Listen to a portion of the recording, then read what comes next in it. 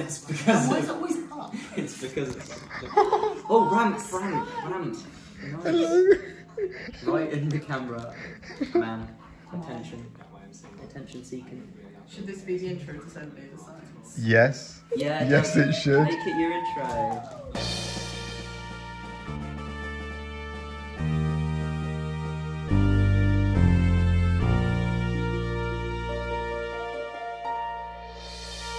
Starting off the news this week, a follow-up to NASA's DART mission, where they flew a spacecraft into an asteroid in an attempt to get it to move. And it has. NASA has announced the success of the mission, saying that this has proven that the space agency is serious as a defender of the planet. Lots of data and understanding has been gathered already, with NASA saying that they've got a lot to work on, such as more accurately understanding the full physical properties of the asteroid before impact. Nevertheless, this is of course a reassuring development in technology for those of us who occasionally lose sleep over all being killed by a meteor, although NASA won't quite be able to protect us from particularly large targets, or any targets that aren't detected early enough.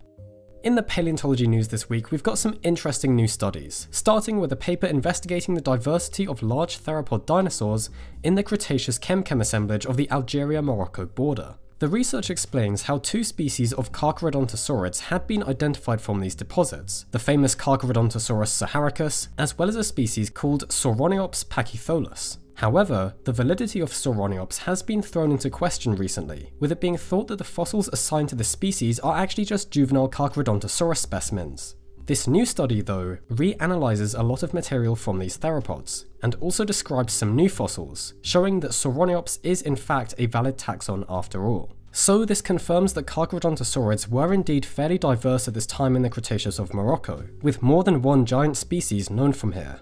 Also in the news is a fascinating paper re-examining a very important species called Scleromochlus taylori, a small reptile that lived during the late Triassic and is known from Scotland. This animal was actually first discovered over 100 years ago, and has been recognised to be significant due to its potential classification as an early pterosaur relative. However, because of the very poor preservation of the fossil material, its exact identity and evolutionary relationships have been quite unclear, but this new research now applies microcomputed tomography scanning in order to reveal previously obscured anatomical details. What they found was that Scleromochlus is definitely a close relative of pterosaurs, but is more similar in its anatomy to another closely related group to pterosaurs, the lagopetids.